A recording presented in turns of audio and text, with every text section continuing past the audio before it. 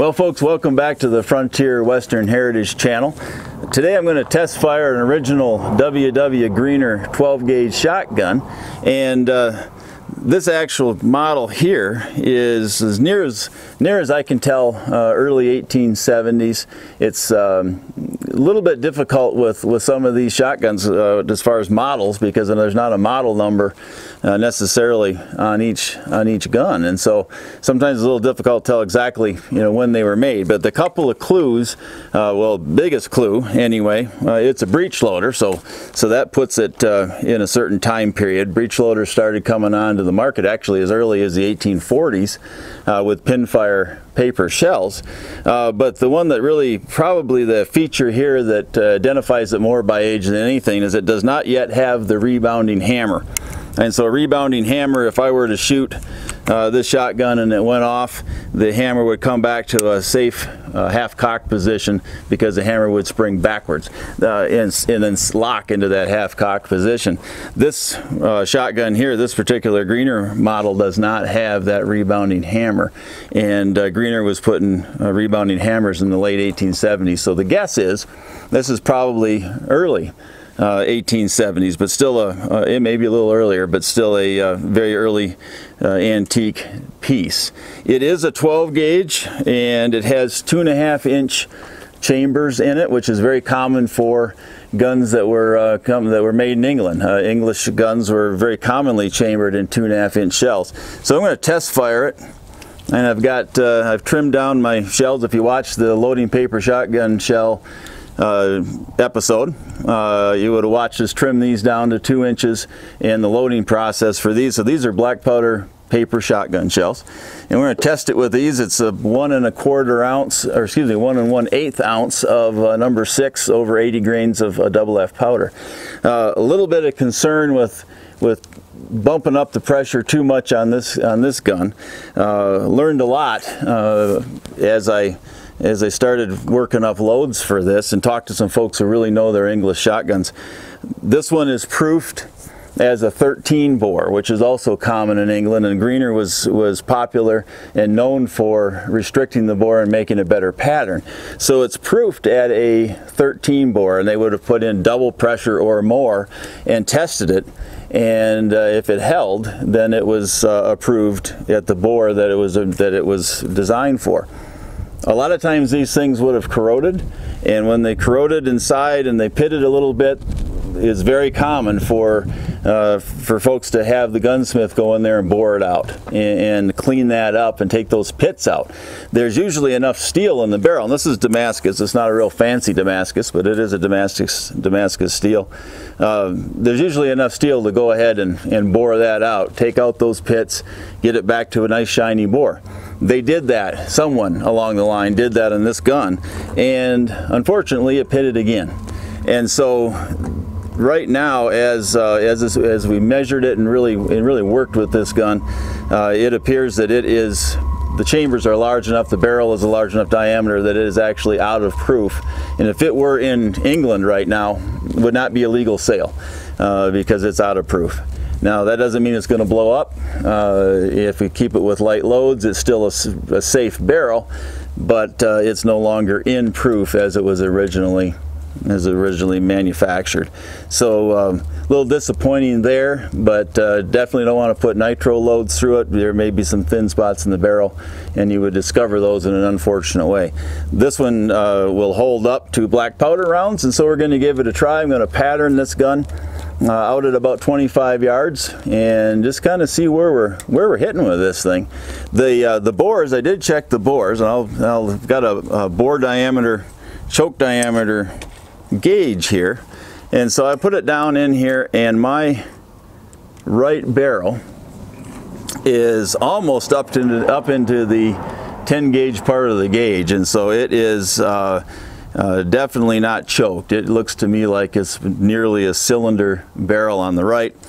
If I put this over on the other side, again, it is nearly going into the 10 gauge part of the gauge, and right there at that line again, looks like the left hand is a cylinder bore as well.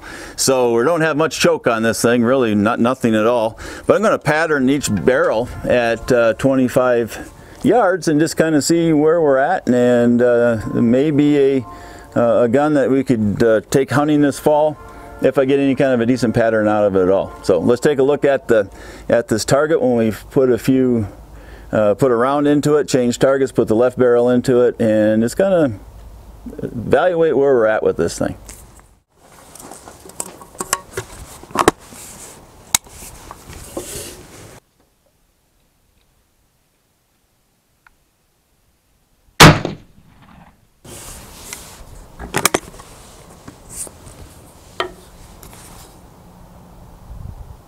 All right, I think I'll take a check and kind of see where we are with that pattern before I go any farther. Well, we have a pretty sparse pattern on here. These are number 6s, and an ounce and an eighth of number 6 shot. So it looks like majority of them came down low. Very few on the upper part of the target. Most are down in the lower area, so pretty wide pattern, and definitely not a long-range shotgun. I was hoping to put together kind of a pheasant load with number 6s that would bring a pretty decent bird down. If that's the case, I'm going to need to make sure that I'm shooting at pretty close pheasants, and Hungarian partridge and sage or spruce grouse and things like that. So not a complete disaster, but definitely not a very tight pattern for 25 yards. So we're going to back up and try it again with the left barrel, see what the left barrel does, and then sometime in the future I might load some 7.5s and see where 7.5s, how they pattern compared to 6. But let's take a look at barrel number 2. Well, it looks like we are at about the opposite of what W.W. Greener was known for, and he was known for that restricted bore, that smaller forcing cone that goes into a smaller bore, calling it a 12 gauge when it's really a 13 gauge, but improving the pattern. And in the life of this shotgun, after it's been bored out and cleaned up and then unfortunately pitted again, there's no more room to get those pits out of there without making the barrel dangerously thin.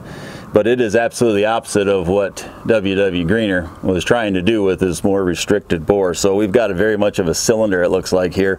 We're going to try the left-hand side. It's interesting that Greener was in business. Well, his father, William Greener, was in business in 1829 after apprenticing for a number of other shotgun makers, and was committed to the muzzle-loading double-barrel percussion shotgun. That to William Greener was the utmost level, highest level of manufacture and perfection was in that percussion shotgun. And William Wellington Greener, W.W. Greener, the son, was really into moving on and moving forward with a breech-loading gun. And his father just wasn't there. His father was very much committed to the percussion shotgun.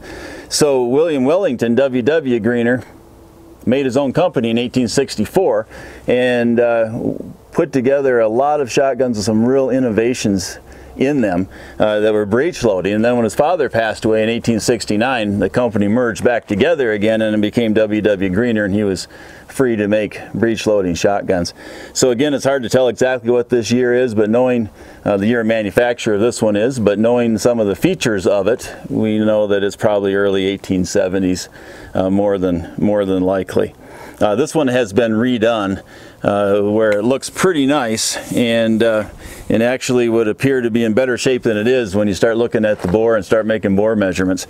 But still, hopefully it's a shooter, and we're going to go ahead and try this left barrel next and see what we've got with the left barrel, see if it's consistent with the right, and then make a decision on where to go from there.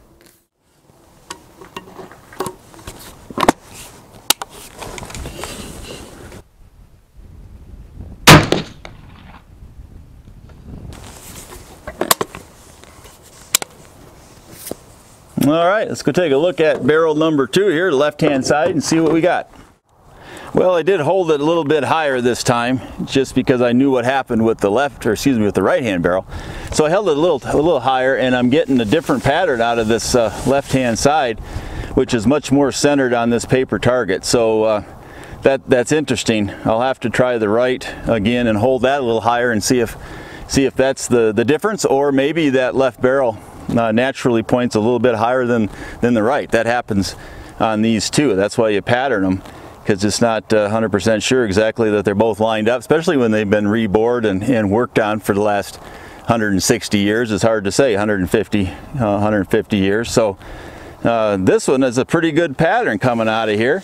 I think that yeah, if I had a sharp tail in front of me at 25 yards, I'd probably do a pretty good job of putting that bird on the table. So a little bit happier with that, and it's just fun to play around with these old guns, particularly ones that are black powder cartridge or black powder shotgun shells. And we'll do this some more with some brass as well. I'm going to load some brass shotgun shells and come out and test those also and see what the brass shell looks like, and test some 7.5s.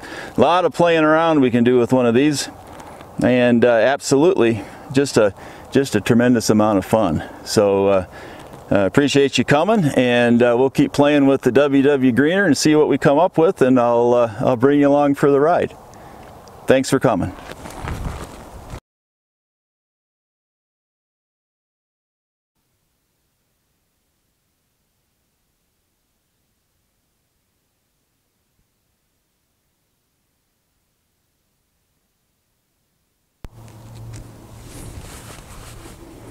All right, you're running still? Yeah. You got it? Oh, I shouldn't say that out loud.